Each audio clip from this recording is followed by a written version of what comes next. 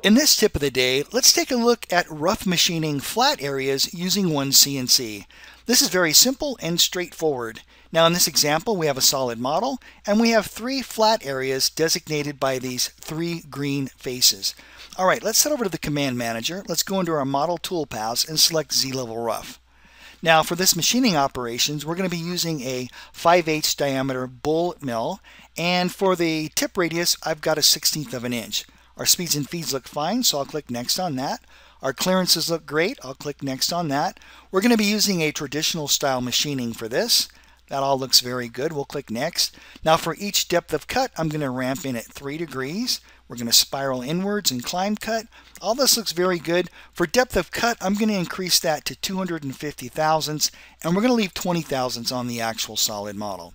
We'll click Next on that. Now for right now, I'm going to ignore Find Flat Areas. And what that means is that OneCNC is going to strictly use this depth of cut, which is 250 thousandths.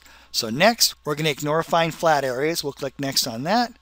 Everything looks great here for our bounding box. Let's click Finish and let OneCNC generate the toolpath. Let's quickly head over to Simulate. I'm going to right-hand mouse click, go into Simulate Rest, pick a boundary. I'm going to use that for our stock just by left-clicking those edges at the bottom there. So here we go. We're taking 250 thousandths depth of cut for this roughing operation. Now let's take this into Compare mode. I'm going to head over here to go to Compare. And what this does is this gives us the opportunity to compare the actual part, the actual solid model, with the toolpath. I'm going to change the compare algorithm from front to side, and let's zoom in just a little bit.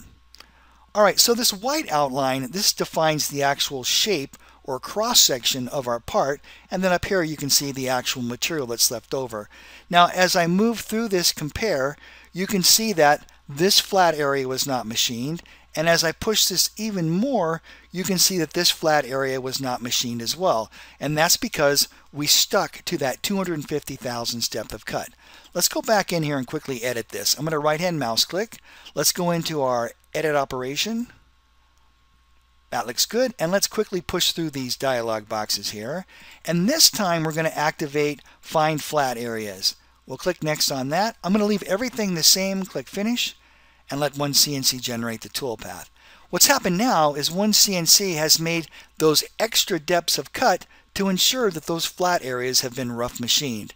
We can prove that by going back into Simulate now, pick a boundary, let's grab those bottom edges, and so here we go. Here's our roughing operation.